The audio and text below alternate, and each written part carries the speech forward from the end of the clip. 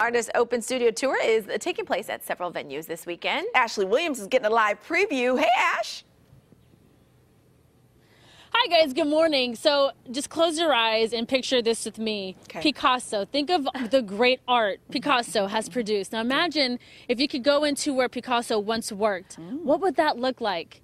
We don't know, but what we can tell you is what artists here in Stanislaus County, what they do when they are in the middle of creating masterpieces. You just said it, Open Artist Studio. It's such a really cool thing. 29 different locations, 53 artists in the South Valley area getting a chance to show where they work and pretty much what the process is when they are creating their pieces of art. This is just one of several artists joining this weekend. Hi, Chella. Thank you for letting us come out this morning. Oh, thank you very much, Ashley. So this is the place. This is the, I mean, what do you call this? Your home away from home, your studio? My studio. Okay, now tell me about your artwork. What kind of artist are you?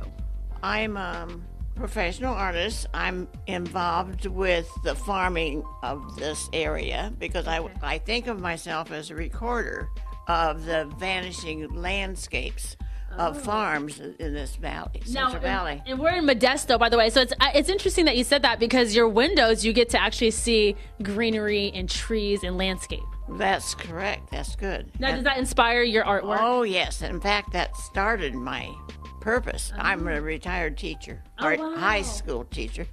So when I retired in '94, I decided that I was going to record some farm homesteads that were going by the wayside. Yeah.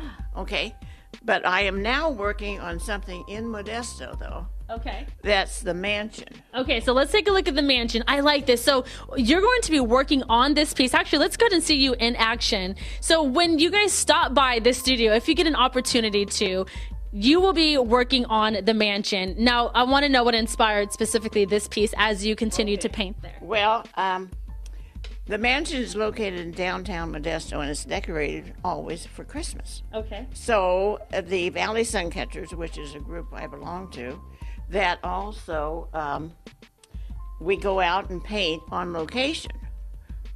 And so this is what I'm working on. I'm going to be changing the sky here because I think that needs to be lighter. Okay. And needs to have more contrast. You know what, Chella? I thought it was perfect, but you know what? If you want to go lighter, you go lighter. Now, you're going to be working on this all weekend long. You guys stop by, again, 29 different locations, 53 different artists. I think it's really interesting and unique to see the process when it comes to artists. I mean, I know what it's like for us at 2 a.m. in the morning or 4 a.m. trying to get dressed.